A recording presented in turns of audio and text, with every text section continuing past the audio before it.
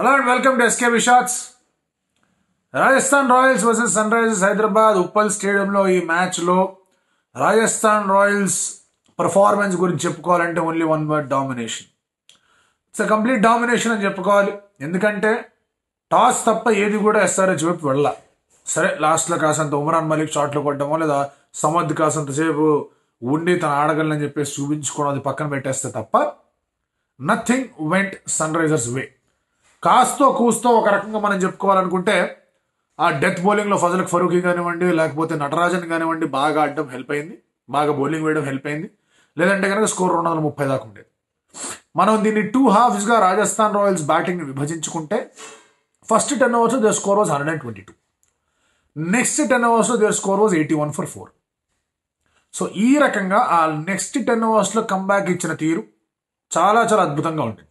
కానీ ఆ కంబ్యాక్ అనేది ఎందుకు వచ్చింది అంటే గనక SRHకి ఏర్పడిన ఒక సెట్ బ్యాక్ వల్ల. ఆ సెట్ బ్యాక్ ఏంటి? పవర్ ప్లేలో SRH ఇచ్చిన పరుగుల సంఖ్య 85. ఆ జాస్ బట్లర్ వికెట్ కూడా పడకుండా ఉండిందంటే కనుక ఇంకా దారుణంగా ఉండేది స్కోర్ లైన్ చూడడానికి. జాస్ బట్లర్ అండ్ అలాగే యశస్వి జైస్వాల్ ఇద్దరిని కూడా పూర్తిగా పొగడాలి, మెచ్చుకోవాలి. టాస్ గెలిచిన తర్వాత ఎండగా ఉన్నప్పుడు definitely need to choose batting, especially road లాంటి సర్ఫేస్ వచ్చిన తర్వాత. కొన్ని స్పాట్స్ ఉన్నాయి from where the ball Hess turn, but otherwise it's a highway. ఇంకోటి ఏంటంటే కనుక హైదరాబాద్ లాంటి చోట లైట్స్ పడేటప్పుడు టెంపరేచర్ డ్రాప్ అనేది ఉంటుంది. దానివల్ల ఆటోమేటిక్గా కాసంత స్వింగ్ అనేది ఏర్పడుతుంది. And proper swing bowler like bolt ఉన్నారంటే అండర్ ద లైట్స్ అప్పుడప్పుడే లైట్లు ఫ్లిక్కరింగ్గా కొంచెం ఫుల్ ఎఫెక్ట్ తీసుకుంటున్న సమయంలో it becomes even more difficult. కరెక్ట్గా అలాంటి సమయంలోనే బోల్ట్కి బాల్ వచ్చింది, అక్కడ అభిషేక్ శర్మ వికెట్ లేపేశాడు. అలాగే త్రిపాఠి సూపర్ క్యాచ్తో అక్కడ తను కూడా వెను తిరగాల్సిన ఒక సందర్భం ఏర్పడింది. దెన్ ఈ కేమ్ బ్యాక్ స్ట్రాంగర్, బాగా బౌలింగ్ వేసుకుంటూ వచ్చాడు. అండ్ అక్కడి నుంచి SRH's batting never really took off. Brooke కొన్ని డెలివరీస్ ఆడాడు, బట్ ఆడదాం అనుకుంటున్న సమయంలో, కొడదాం అనుకుంటున్న సమయంలో చహల్ వచ్చి టాటా బై బై చెప్పాడు. మయాంక్ అగర్వాల్ కూడా అలాగే వెళ్ళిపోయాడు, అవుట్ అయిపోయి. సుందర్ వచ్చాడు, వెళ్ళిపోయాడు. తర్వాత ఇంపాక్ట్ సబ్ తీసుకున్నారు. సమౌ రాజస్థాన్ రాయల్స్ వాళ్ళు ఇంపాక్ట్ సబ్ తీసుకున్నారు, అలాగే SRH వాళ్ళు ఇంపాక్ట్ సబ్ తీసుకున్నారు. సేన్ ఇంటూ సమద్ వేయడం కూడా చూసాం.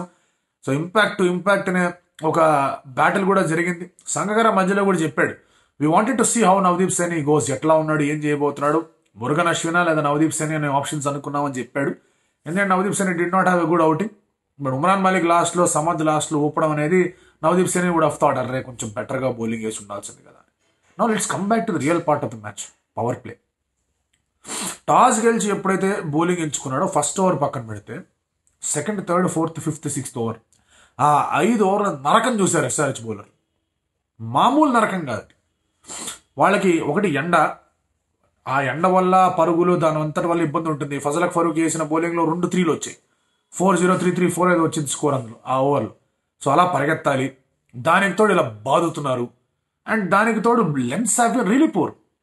కరెక్ట్గా బట్లర్ ఆర్క్లో బాల్ రావడం, లేదంటే షార్ట్ ఆఫ్ లెంత్ రావడం. సుందర్ వేసిన ఓవర్లో కూడా 2 షార్ట్ డెలివరీలు వచ్చాయి. సో బట్లర్ ఇంకా విజృంభించాడు. ఎక్కడైతే వదిలేశాడో లాస్ట్ ఇయర్ IPL, ఇక్కడ అలాగే ప్రారంభించి అదిరిపోయే పర్ఫార్మెన్స్ ఇచ్చి ఏమాత్రం చేయకుండా, ఏమాత్రం తీసి పెట్టకుండా he just went on with the flow. దానితో యశస్వి జైస్వాల్ కూడా జాయిన్ అయ్యాడు. ఇన్ఫాక్ట్ ఫజల్ ఫరూఖీ బౌలింగ్లో యశస్వి జైస్వాల్ కొట్టిన 4 ఏదైతుందో త్రూ మిడ్ వికెట్, అది సూపర్ 4 తను కొట్టిన షాట్స్ అన్నింటిలో కూడా. ఇదేంటి 6 ఓవర్లో 100 కొడతారు వీళ్ళు, ఇదేంటి పరిస్థితి అన్నప్పుడు top of the option bail పడింది, బట్లర్ అవుట్ అయ్యాడు. దానికి ఏమిటి సంజు శాంసన్ ఏమన్నాడు, సెలెక్టర్లారా కాచుకోండి అన్నట్టుగా ఆడాడు వచ్చి. And Samson against SRH Hess always been very very good. తన అనలిస్ట్ కానీ తన రికార్డు కానీ చూసుకుంటే against SRH it has been terrific. Strike rate కానీ, యావరేజ్ కానీ, ఆడే తీరు కానీ, తన షాట్స్ ఆడే విధానాలు కానీ అన్నీ టెరఫిక్గా ఉన్నాయి. Umran Malik came and bold face use చేసుకుంటే కీపర్ వెనకాల నుంచి కొట్టడం మొదలుపెట్టాడు. ఒక పుల్ షాట్ ఆడాడు, అది టాప్ ఎయిట్ తీసుకొని 6కి వెళ్ళింది. బట్ ఆ తర్వాత సుందర్ని ఎప్పుడైతే బ్యాక్ ఆఫ్ ద లెంత్కి వెళ్ళి మిడ్ ఆఫ్ నుంచి 6 కొట్టాడు, అది బెస్ట్ 6 సంజు కొట్టింది. అందరినీ ఆడటం మొదలుపెట్టాడు. ఇటువంటి కార్నేజ్లో, ఇటువంటి అద్భుతమైన డిస్ట్రక్షన్ మధ్య SRH ఏదన్నా పాజిటివ్ ఉంది అంటే కనుక ఇనీషియల్గా it is Adil Rashid bowling. 4 overs 33 మాత్రం ఇచ్చాడు. దెన్ ఇందాక నేను అన్నట్టుగా నా నెక్స్ట్ 10 overs ఏదైతే వాళ్ళు కంబ్యాక్ ఇచ్చారని చెప్పాను కదా, ఆ నెక్స్ట్ 10 overs ఫజల్ ఫరూఖీ అలాగే నటరాజన్ వీళ్ళిద్దరు కూడా చాలా బాగా బౌలింగ్ చేశారు. నటరాజన్ వేసిన ఫస్ట్ ఓవర్లో 17 పరుగులకి వెళ్ళాడు. ఆ తర్వాత next 2 overs it took 2 wickets. And super deliveries చేశాడు. డాట్ బాల్స్ పడ్డాయి, యార్కర్లు పడ్డాయి. పేస్ వేరీ చేయగలిగాడు. సో ఖచ్చితంగా ఆర్ఆర్ పాయింట్ ఆఫ్ వ్యూ నుంచి ఎస్ ఎగ్జిక్యూషన్ అంతా కూడా పర్ఫెక్ట్గానే ఉన్నా దే వుడ్ హావ్ గాటన్ 230, 240 దాకా వెళ్ళే ఒక స్థాయి దగ్గర నుంచి పడిపోతూ వచ్చారు వాళ్ళు. దానికి తోడు they are calls in the batting order కొంచెం తేడా కనిపించాయి. దేవదత్ పడికల్ కానీ లేకపోతే రియాన్ పరాగ్ కానీ దే హ్యాడ్ హెట్మైర్ కానీ చేసిన హోల్డర్ కానీ ఉన్నప్పుడు they should have gone for the kill అనేది నాకు అనిపించింది. లాస్ట్లో హెట్మైర్ అశ్విన్ డబుల్ పరిగెడుతుంటే కూడా కాస్త మజా వచ్చింది నాకైతే. బట్ ఓవరాల్గా they should have been little more proactive with their batting అనేది నా ఫీలింగ్. కాకపోతే one of the biggest sites today to watch Umran Malik వచ్చి దేవదత్ పడికల్ వికెట్లు ఎగరగొట్టం. అది షియర్ పేస్ 149.7 km/h. టప్పని వేసాడు బాల్, వికెట్ ఎగిరింది. సెలబ్రేట్ చేద్దాం అనుకున్నాడు, అతను దేవదత్ పడికల్ చూసాడు, ప్రాబ్లీ ఇండియన్ ప్లేయరే కదా అన్నట్టు ఆగిపోయాడేమో తెలియదు. That's subdued celebration. గట్టిగా ఎగురుదాం అనుకున్నాడు, ఆ తర్వాత జస్ట్ ఒక చిన్న స్మైల్ ఇచ్చి వదిలేశాడు. అలాంటి పేస్తో అలాంటి lens is what he should look to bowl. Short వేస్తే పరుగులు వస్తాయి, ఫుల్ వికెట్ టు వికెట్ వేగలిగా ఆ ఫీల్డ్స్ ఉంటే బాగుండాలి అనే ఆలోచన తనకు కలగాలి. I think that is what Dale stain and all have to work on. Bhuvi definitely A concern. Probably మ్యాచ్లో ఏం ఆడకుండా వచ్చాడు కాబట్టి అని అనుకోవచ్చు, ఇంకొంచెం రిథమ్ రావాలని చెప్పేసి కోరుకుందాం. But definitely he looked out of sorts. Starting 1 ఓవర్లో కాస్త స్వింగ్ కోసం ప్రయత్నించాడు, కుదరలేదు. బట్ ఆ తర్వాత when there is no swing Bhuvan ఈజీగా డామినేట్ చేస్తున్నాడు. బట్లర్ T20 వరల్డ్ కప్ సెమీఫైనల్లో అదే చేశాడు. ఒక్కసారి స్టెప్ ముందుకు ఇచ్చాడు, దాంతో భువి ఆల్టర్డ్ ఇస్ లెంత్, స్వింగ్ పోయింది, షాట్లు పడ్డాయి. ఇక్కడ కూడా అంతే, when the ball did not swing in the afternoon, అలాంటి పిచ్ మీద ప్యాడ్స్ మీద వేసే ప్రయత్నం చేస్తే బట్లర్ ఒక పికప్ షాట్ 6 కొట్టాడు. సో భువి ఎప్పుడైతే సరైన రీతిలో పర్ఫామ్ చేయడో SRH స్ట్రగుల్డ్. అండ్ మిగతా ఫాస్ట్ బౌలర్స్ అందరూ కూడా ఎవరెవరైతే పవర్ ప్లేలో వేశారో అందరూ రన్లకు వెళ్ళారు, ఇంక్లూడింగ్ సుందర్ హూజ్ ఎ స్పిన్నర్.